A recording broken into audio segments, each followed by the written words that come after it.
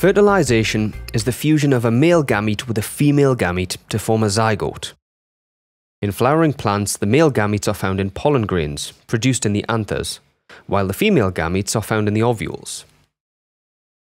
Pollen must first travel from an anther to the stigma in a process called pollination. There's more detail on pollination in a separate video. Look for a link in the description. When a pollen grain lands on the stigma, it forms a pollen tube down the style of the flower. The pollen grain's nucleus travels down the pollen tube as it grows towards the ovary and the ovule.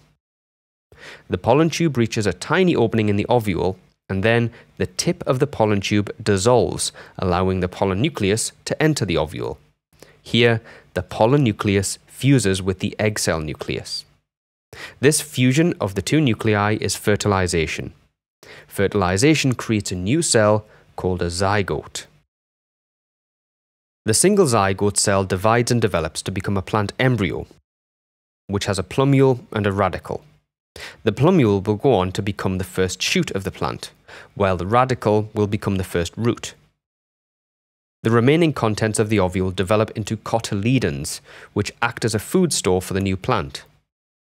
Seeds need their own food store for the earliest stage of growth because no food is produced by photosynthesis until leaves develop.